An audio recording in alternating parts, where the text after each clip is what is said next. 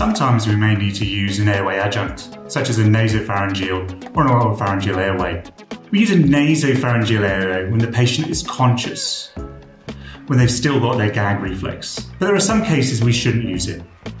We don't want to use a nasopharyngeal airway when we consider that the patient might have a base of skull fracture, because the last thing we want to do is to put that piece of plastic into their brain. We're going to size the nasopharyngeal airway with the little finger of the patient's hand. We insert it horizontally along the base of the nose like this.